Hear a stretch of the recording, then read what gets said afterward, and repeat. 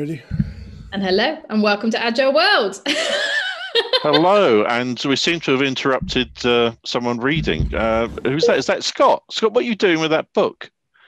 Oh, well, it's the pirate organization. Have you ever heard of pirates?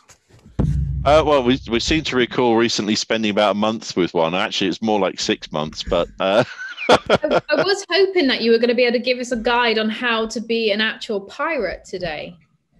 Oh, I don't know anything about pirates. Do you have a letter of marque, or are you free range? Honestly, I think you got the wrong person to talk about pirates. No, I think perhaps we found exactly the right person. So anyway, I wanted to talk about this article that you've written, the 8-part article, which actually I read because 8 parts is not my normal enemy of all mankind. Cool. So, okay, pirates. Go on then. A pirate if I must be. A pirate if I must be. Well, we need to know more about this piratism. I'm going to call it piratism. All right, look, one day I'm going along, mind my own business, and the guy who writes all the no estimate stuff, Vasco Duarte, said, would you like to come and do a podcast? I did a podcast, and we're talking about Deming, and we're talking about manufacturing, and we're talking about lots and lots of things around about software development and teams and everything else. And he asked me one question. What's the best way for a team to get around the system barriers? So the systemic barriers, the culture around about the team that's stopping them doing everything. And I had no answer. And in 3 nanoseconds, I turned around and went, they should be pirates. Now, that's really interesting for a few reasons. Because they should be randomly, you just came out and said they should be pirates. And then I spent the next 10 minutes justifying why. And the most interesting thing after that was, if you actually listen to the podcast, they're quite funny because I'm Scottish. So it's the only so Vasco interviews lots and lots of people around the world, and mine's the only one that beeps every 7 seconds. So you're suggesting that Scottish people beep when they talk? All the time. Beep.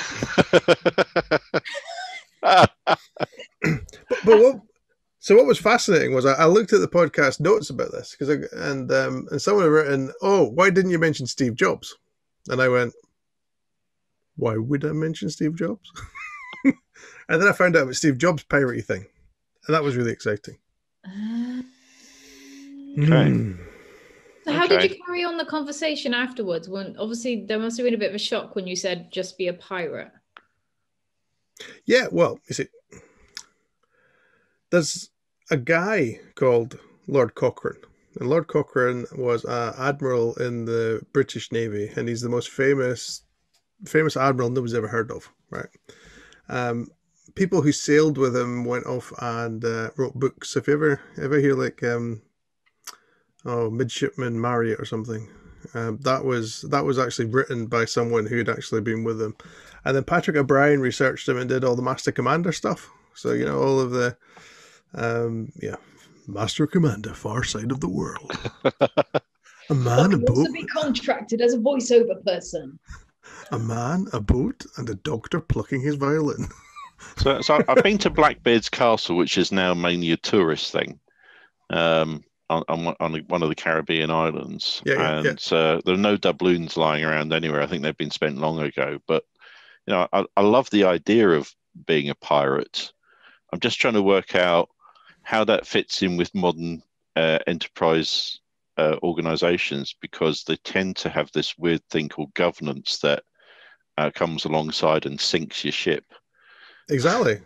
So think about governance as like the East India Company.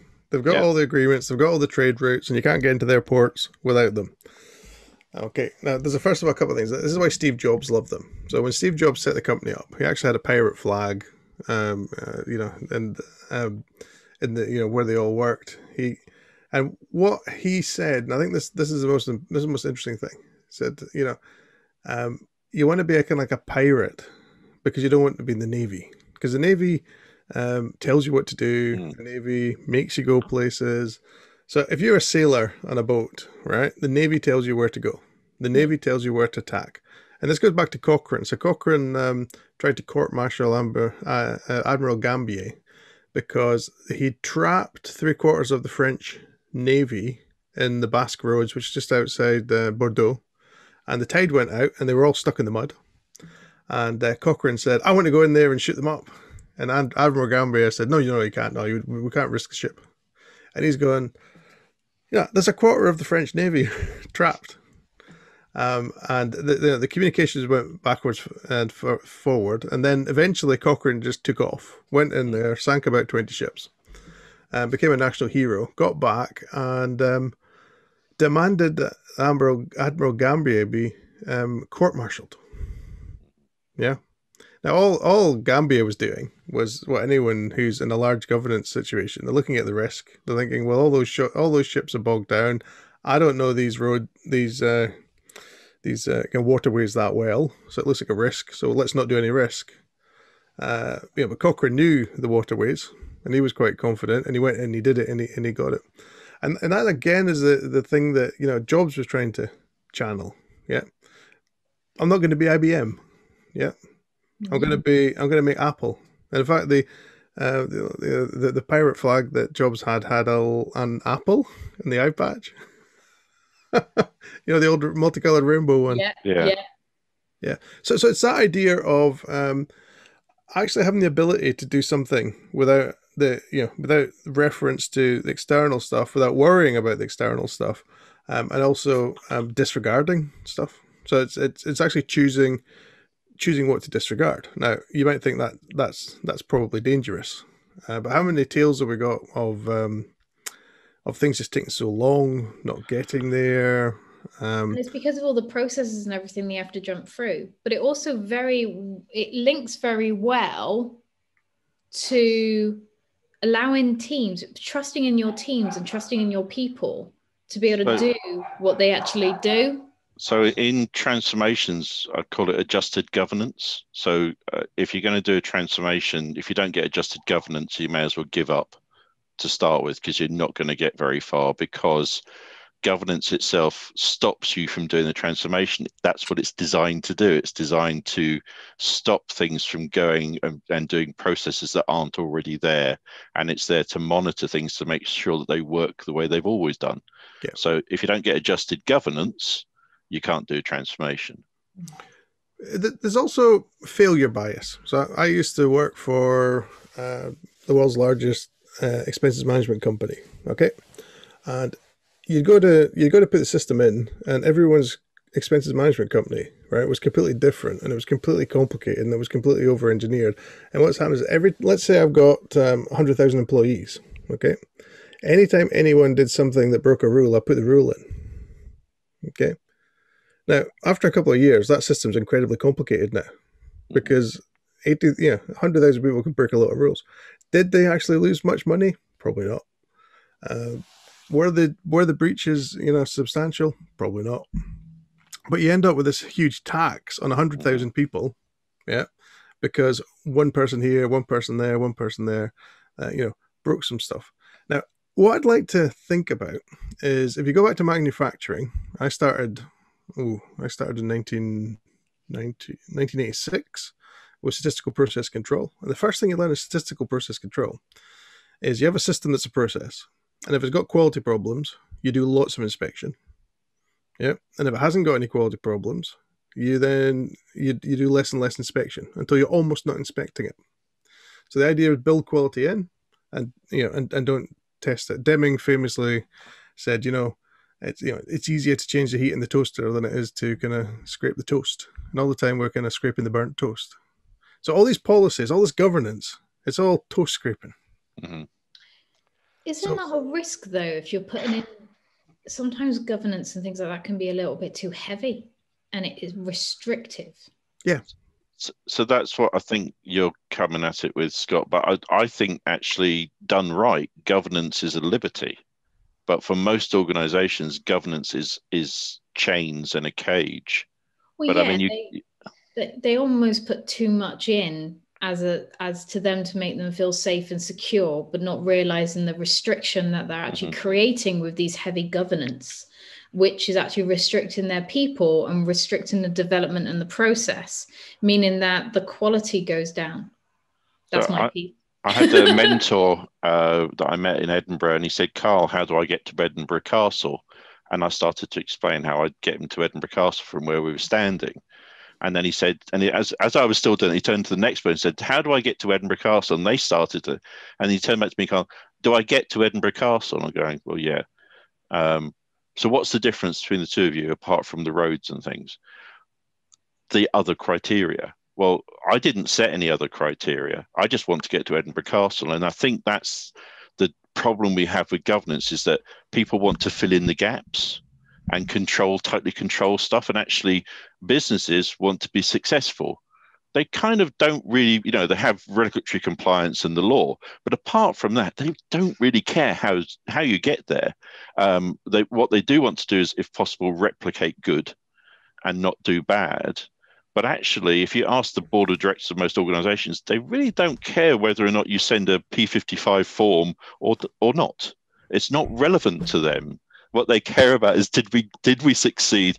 Did we meet the market requirement? Did we help our customers? That's their level of interest. And a lot of people they love control. And that's what governance has become for most people. It's control. And that goes back to the East India Company. And that's why they were trying to shut down the pirates, because the pirates, it's not so much just that they took stuff, is that they created a secondary market that they couldn't control and couldn't tax. Yeah, most of which was the American colonies. So yeah. Most of the foundation of the American colonies and probably even the revolution was all funded by the kind of the pirates of the golden age. Because the stuff they got, they just they sailed up to New York and sold. Yeah.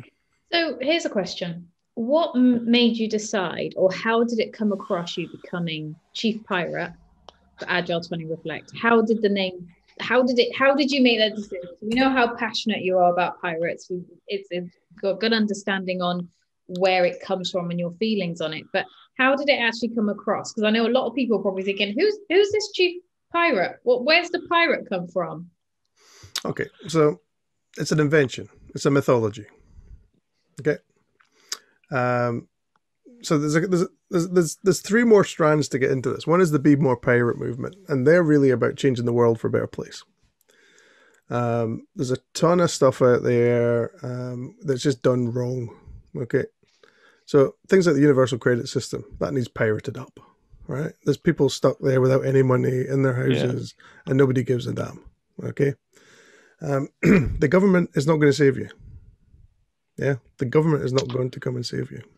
I'm going to challenge that, because I spent a long time designing the Scottish version of it, and the impetus is different. So the guiding light for the governance is different. So the English governance is focused around not paying people, and the Scottish governance is focused around paying people to make sure that they're in a position to be able to help themselves.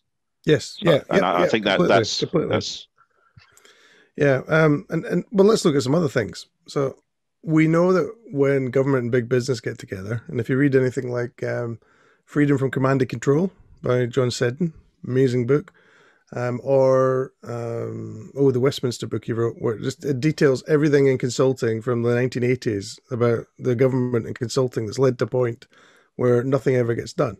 And that results in track and trace, right? So track and trace is the government going out to, I don't know, eating pals, right? And they can't do anything. Why? I got a vaccine yesterday. Why did the vaccines work? Because it went to the NHS, okay, which is basically a fleet of small healthcare organizations that are locally organized. So again, being local, being distributed, being smaller was helpful. I got a contact from someone saying, we're building a new team to do a track and trace. And then I got a message back saying, oh, don't worry, they've decided to hire someone internally. My response was, but they already did that and it didn't work. Because although it was farmed out, the actual organizational construct that ran it was internal to the government. It wasn't internal to the NHS. And the problem the externals had was they weren't given access to the NHS databases for good reason. But the actual command and control was government, not NHS. but they said that they decided to give it to a government department to sort out. And I'm going, well, if it's the same department that tried to solve it last time, you may as well not bother. I think. Sorry. Again. Yeah, I think you're freezing up, Scott. So I was just saying that. No, I'm going to turn some things off. Okay. I've only got 19 million things running on the Mac. PowerPoint's open. That takes half a Mac. It does. Do you know what? That's not just me then, because I obviously live off PowerPoint for my job, and that's it. My fans go crazy. It just does not like PowerPoint. You got fans? You've got fans in the background go, yeah, Sabrina, Sabrina! It's in a presentation, girlfriend! Yeah, no, not those type of fans, unfortunately. It's just me in my little room with my two dogs. Well, I've just quit WhatsApp, Slack, Teams, Discourse, Messenger. It's mainly Microsoft applications that soak up processing. And I've got no idea why Word's open because I haven't used it today. It probably just opened itself and has been watching you for a while. Just because it's jealous of Microsoft. It's the word eye. So the other thing about the Be More Pirate movement is they are helping people to overcome problems. So they do. That's what I learned to do. Mutiny mentoring. I love the term. Mutiny mentoring. They get some people together and say, "What disruptive thing would you like to do?" Right. Well, if you thought about doing this and that and this, and these people could probably help. And suddenly you put a solution together, and whether it's climate change stuff, whether it's access to services stuff, there's tons of stuff that people can get involved in, and people like you and me, and when I say you, I meant both of you. We've got the ability to. We come as a pair now. Eh? We come as a pair now. Scary, huh? And it's so funny as well because we were quite resistant to you putting us together as well. You were. Well, see, I made that. I understand what you're saying though, and I do feel that, and I don't know whether this is more now because of the situation with us being at home. People are very risk averse, where I want to see more people taking more risk, because risk isn't necessarily a bad thing. It's not a negative thing, because you can find out, yes, okay, you'll make a mistake, but what you'll find from that mistake will flourish into some massive benefits. But I feel as human beings, with everything that's been going on in the world, and my fear is when we do come back out into the world, we're all going to become extremely risk averse. We're not going to want to take risks. Leadership are going to basically put so much rules and governance around us because they don't want us to do risk. Do you know what I mean when I'm saying that? And I've actually got a bit of a fear of that, and not being able to try something or be able to do something different, or just go, do you know what, let's see what happens here. Then sorry, Scott. No, you go. So I put that in my talk I did in the festival is that we, launching out into the shallows is part of what we do. It is a launch, and we kind of know what we're playing with, but we don't know the results. But we don't go so far to break anything that's important that will destroy everything else. And I think that's the bit is understanding risk. We know that everything is risky, and governance and policies are there to manage certain kinds of risk. But actually, amongst people trying to find better ways to work, you can do small levels of risk really quickly and find out what works and what doesn't work. And I think that's the opportunity here. And I am genuinely horrified with big consultancies going into major enterprises and going, yeah, we'll sort out your agile transformation. It'll take us 2 years to understand your business. And I'm going, what? You don't need to understand the business to do agile transformation. You need to look for the low-hanging fruit that you can do small iterative tests with and find out what works and even when you've got a template for something that works, it won't replicate because it's based around people. and processes and activities, not something that you can replicate, because actually the people are all different. The things you're trying to do are different. And so there is no templating in agile transformation. What there is learning. And if you don't change the process of doing a transformation, you haven't done one. Trust as well. The one thing I bang on about constantly, you always hear me, is about trust. Trusting people to know where the limits are. Trusting people to be able to have, do the abilities and shine the way they should be shining. Trusting that everyone's going to do it. I'm a massive thing about trust, and employers should trust their employees. If they slip up or they fall off the edge, that's fine. It's okay, because we can pick it up, clean it up, and put everything back together. But we're all sensible human beings.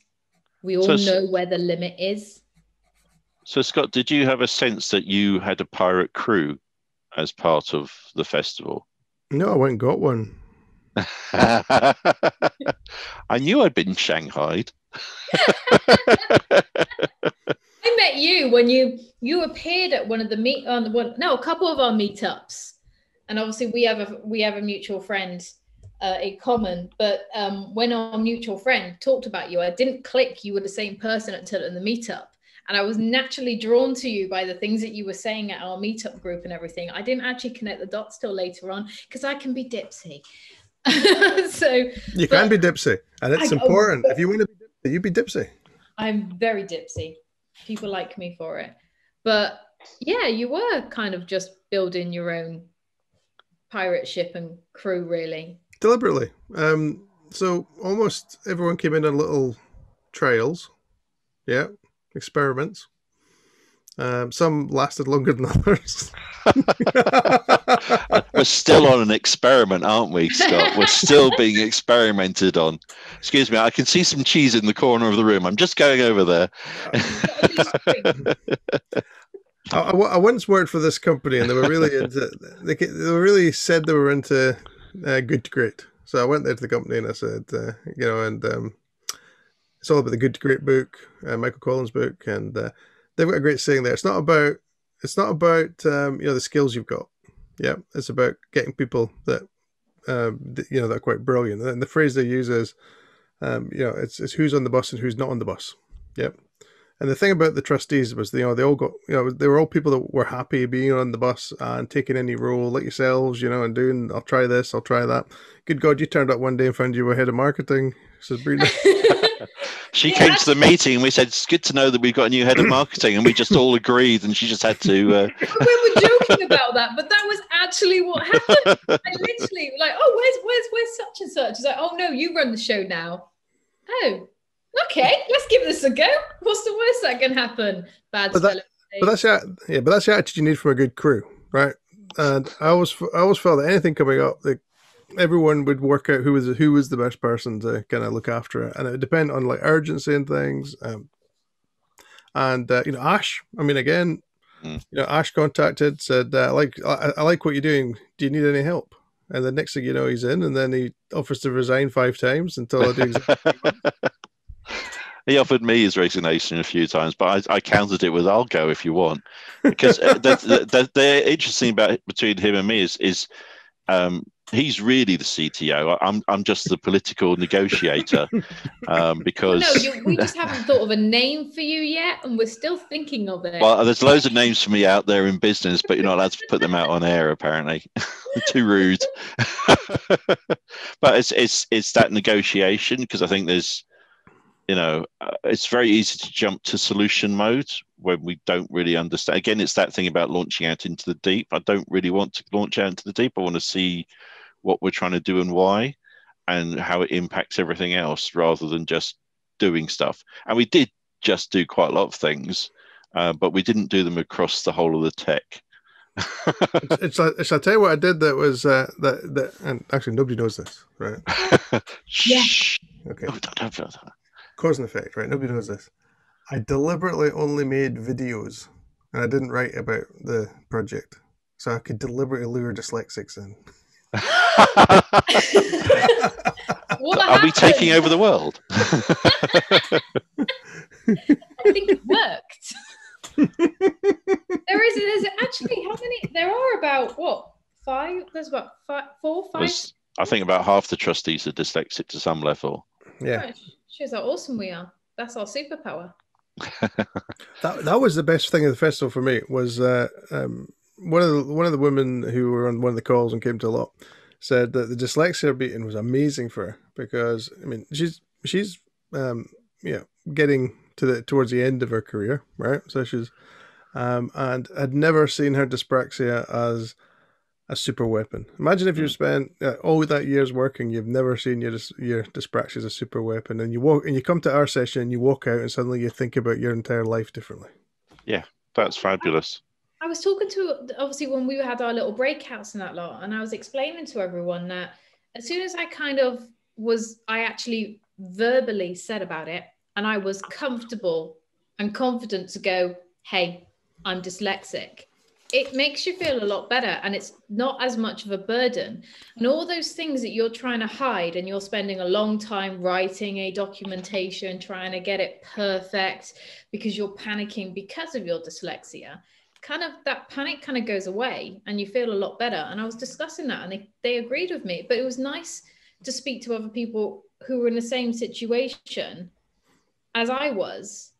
And actually being able to say, well, hopefully this may help you, but there was things I actually learned on that call as well. And I think we need to do another one because it was popular.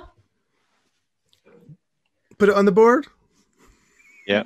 Does the board technically, there we go. Does it still exist or not? I mean. No, the board for Sunday. So, with the meeting we're doing on Sunday to look back and look forward, what could we do next? And that's getting populated. So it's getting quite interesting. Yeah.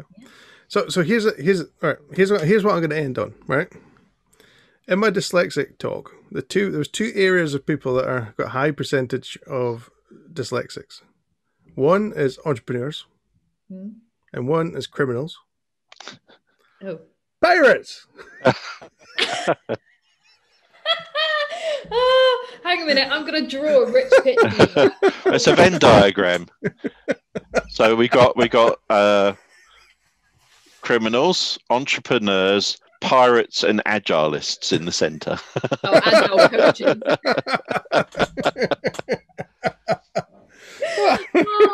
You could create a whole brand new framework with just that. All you need is 2 circles and you can build. So true story. I went to one of the mutiny mentoring sessions. Okay, there's a true story, and it was online on Zoom, and we all went to a room, and we were doing that bit where we were kind of finding out about each other a little bit. And the first speaker said, "Look, I really liked the Be More Pirate book, but I read it on audiobook because I'm dyslexic." And then in a largest conversation, second person said his bit and then said, "And by the way, I've got the audiobook as well because I'm dyslexic." Third person immediately said, "I'm dyslexic." So that's 3 of us dyslexic out of 5. And then the guy next to me said, "Not so fast." And he went, "That's 4 out of 5. And I went, "Guess what, guys?" 5 out of 5 people on a completely random call at Be More Pirate were dyslexic. But that's because we're very visual. We're great at videos. And you know, you've just hinted this over to me. I've always said that I struggle reading books. Because if I have to pick it up and read as much as possible, because when I pick it up again, I have to go back 2 or 3 pages to try and remind myself what I read. And then I panic. And then 9 times out, I keep repeating the book. Now, I never thought of getting the audio version. So I've just picked something up. Maybe I need to start getting audio versions, and maybe that's the reason why I struggle. Like Karl, your book that you gifted me, I will probably read about 6 or 7 times because I'll forget. I do actually have the software to turn it into an audio book. So I am going to do that, and I'm going to read it myself because I understand what the important parts are. You know, I understand where the waffle is and where the detail is, but I just haven't had time for some reason, Scott. But I do. I got several people said to me, "Karl, can you turn that into an audio book?" And I'll easily read it. I'm going, well, that makes sense. And I did that book without anyone pre-reading it before I published it. I just relied on spell check. because everyone was too busy. And I just thought, well, I don't mind being seen to be an idiot. I do mind actually being one. And I think I'd be an idiot to myself not to release the book. Can I ask a question? Can Yusuf be the voiceover? No. No, we need Anto Tendon. He's got his own things he should be writing, Yusuf does. So if he's got that voice. All right. So for the Agile World listeners, viewers, right, I really recommend this book. Pirates in the Navy by Tandy Vicky. Yeah, he's a really nice chap. He did the Future of Work. So Alex Osterwalder, the guy that wrote the business model generation. Yeah, he really recommends it. It leads off with entrepreneurs trying to do stuff in tech. Yeah. I mean, again, everything we did with the pirate thing really comes from this thinking. So let's disrupt, let's try stuff. Let's not put massive infrastructure in. Yeah. Let's not put a COT solution in. Let's just be free. The other thing is, and this is important, right? I assume everything I do is wrong, right? And I assume it's always an experiment. Yeah. And I kind of say this, and people look at me as if to say, "Yeah, you're just saying that." It's like, no, we've probably had about 7 or 8 pivots, Yeah. But if you kind of think you're always going to be wrong, you don't mind pivoting. Yeah. You're not holding on. You're not trying to save your idea. You're actually trying to save the what you're delivering rather than your piece of it. Yeah. And being open to other people's ideas on how to pivot. That's the other bit that most people know. I meet a lot of people involved in business who are so desperate to be the voice that created something. And actually, I'd rather just, who's got the next best idea? Let's, that's where I work with teams. I empower them to look beyond my job title and say, well, what do we do next? Because actually I may be responsible, but I give you the liberty to tell me I'm wrong and to tell us where we should go instead. And that's what I did when I was working in the same place as you, Scott, with the team that I had, because no one person has all the right ideas. It's impossible. And I also gave credit as well. Always give credit to the person that takes that step of faith, because it's really important that they feel valued. Yeah. 100%. Which again is, if you look at pirate ships, they all support each other. They all had all the equal shares. They all, the captain only had 2 shares. Right, everyone had a share. The captain had 2 shares. It wasn't like the captain had 90% of the profits, and the crew had the 20%. Yeah, I just had an amazing idea. There's obviously at some point because we've never physically met each other, right? There's actually a pirate ship in Middlesbrough that you can go and have a bite to eat in, and they actually take you up and down. But you said Middlesbrough. I know. Well, I'm not saying. Can we raid it? I mean, no, but they do. I know there are. Okay, there's one in London as well. There are these pirate ships that you can hire out where they will do the full theme and you could dress up. We need to do that. Only if we're allowed to swarm it and take over. I mean, you can do what you want, So the first meeting of the Be More Pirate movement was on the Golden Hind, the replica. Yeah. And before I'd even met them, I'd been asked down to interview TUI, the holiday people, and so they got me into the boardroom and they were outlining all this problems they got, because when you get to what we do, the interviews are more like, could you help us with our problems? Not could we check your CV?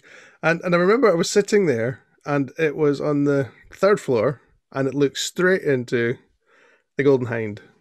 And I'm like here talking about apps and development and TUI and holidays, and I'm like, there's a pirate ship. and they're like, but we've got this kind of real issue. And I'm like, how long's that been there? A while. And I completely switched off, and I couldn't wait to get out of the building, so I could go into Borough Market and round the back and see it. I've had worse times. I remember I did an interview once in Manchester where they do all the filming and preparing for like Hollyoaks and everything like that. And I remember I walked into a building for an interview, and it was at the back of where Jeremy Kyle is filmed. Obviously, he's wow. Was there lots of teeth on the floor? Do you know what's funny? I didn't realize this. All of a sudden, I was stood outside. At the time, I was a smoker. I was stood outside having a cigarette, and all of a sudden, I heard the shouting and screaming. Then this camera crew ran outside, and then all these people started shouting. And then Jeremy Kyle comes outside, and it's obviously the bit where they've run off the show and they've done a runner, and they're filming, and it's me sat there going, oh no, I'm not going to be in the background of a Jeremy Kyle. So, oh no. And that was like by far the most, it was in the media center. That was it. By far the weirdest place I've ever done an interview and nearly been in the back. For months, I was fast forwarding Jeremy Kyle shows to double just to make sure you weren't in there. Just sat there going, at one point, I think I put my coat over my face like that going, no way, there's no way I'm being seen. I know because you were on next week. Possibly. You're checking out your escape routes. Yeah. Oh, so you just go through there and you do they have a van outside the door, so I'm surprised the person didn't run into the van. Anyway, I didn't get that job because I was too busy looking out the window to see if there was any more still going on. It just reminded me when you said that.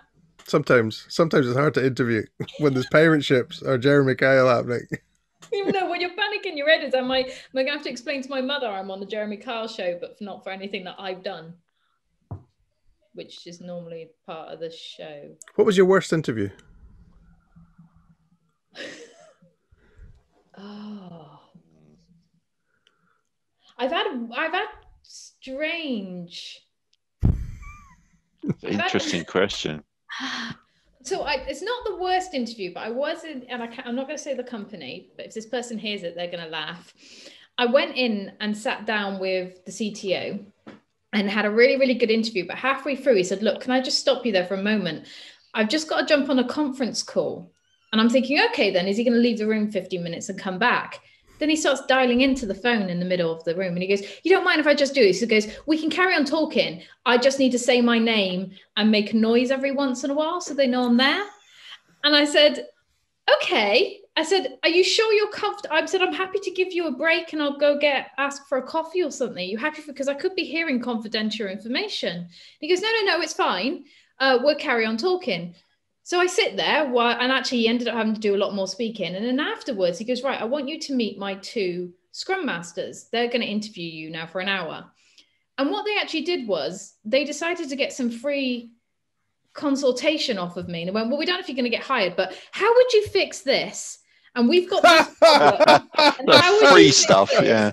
And how would you? And they're telling me all this stuff, right? And they're going, well, so if we were to do this, or we were having this problem, and I turned around and went, do you know what? 4 hours later, and I turned around and said, do you know what? You know, anything else you got? I said, because you're just getting this completely free now. And then they went, oh, hang a minute, let's go get a coffee. And it carried on and on and on and on and on. And I ended up getting the job, which meant it really easy because when I came to the office, I said, you don't need to tell me anything. You've already told me what your issues are. I'll just get straight to work. Because they literally were trying to pull as much freebies as possible and they ended up hiring me. So I don't know if you can class that as strange, but it's different. What was your worst one, Karl? So I went hijacking the process now. No, that's okay. I got interviewed for this really senior executive job in a very well-known media agency and consultancy in Bankside, and they were global. Mm-hmm. So I went in for the interview, and I got on really well with the people. So I got a phone call saying they'd like you to come back for a second interview, and I'm going, okay. So I went back for a second interview. Then I got called back for a third interview. Then I got called back for a fourth interview. Then I got called back for a fifth interview, at which point I think I'd seen most of the people in the building. I think that I was beginning, because I don't know what was going on, but it was the sixth interview that was the worst one, because I told them to shove their job because I just didn't go. I mean, if you don't know you should hire someone after 2 interviews, you're incompetent. And, it was a really good job. and it's a very well-known agency that's done really well. And I was coming onto the board, onto the main team, and I could have helped them. But I just thought, after that amount, why am I bothering? You just don't know what you want. So that the interview that never had involved me telling them where they could shove their job. I had one where I had multiple interviews, but obviously I was going to work for a company who I was then going to go work for a client.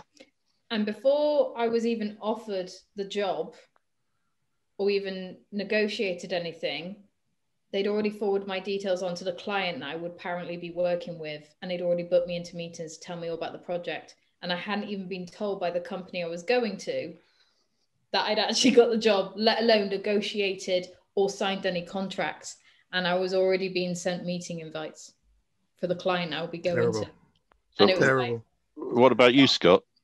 In a company that doesn't exist anymore, I think it's a housing scheme now in Dunfermline. When I was in my 20s, I went along to the interview, and there was the interviewer and a woman, and the woman had the job before, and the interviewer got called away for 5 minutes, and the woman that got the job before leaned across the desk and said, "Go, it's the worst job in the world." And then the man came back in the room. I don't remember their names anymore. The man came back in the room and she was like, "Yeah, you really should come here." That's good. Did you take it? No. You did take the hint then. I think that the worst face-to-face one I ever had was something that I didn't even realize I'd done. Because you're naive. I mean, I was doing this. I was talking to these guys from this bank that will remain nameless, and it was about a year and a half after the iWatch had come out, the first one, and I'd actually gone to Texas and spoken at South by Southwest and bought myself just one off the counter, and they were freely available. But apparently when they first came out, people had kind of like signed up to them a year beforehand to get them when they came out. So the guy asked me, that iWatch is quite difficult to get hold of, how long did you have to wait? And I said, I just went into the shop and bought it. And he should have seen his face. And I didn't realize, but obviously it had been his prize thing that he just, had gone around the whole of the business saying, "Look what I got," and all this sort of stuff. But actually, I'd got a laptop and a new iWatch just in Austin, in Texas, when I was there. But just you should have just told them how much the travel cost to get it. No, I didn't tell them any of that. It's just I didn't realize how it's those little objects of desire kind of thing. So that's a good. If you ever rename the podcast, "Little Objects of Desire." I think that might come across a bit. Maybe it's a spin-off. A spin-off of the spin-off. Okay. Spin-off of the spin-off. Hey, there's no rule how many spin-offs you can have. I'm sure someone has tried it. Right, I've just looked at the time. This has been absolutely amazing. Thank you very much. I'm sure we will see you again, Scott, very soon. But thank you very much for your time. Yeah, and put your ideas on the strategy board. We need to harness all the best ideas of the community, and then we need to energize people. We will be there with 2 hats on, trust me. We will put all the links in as well.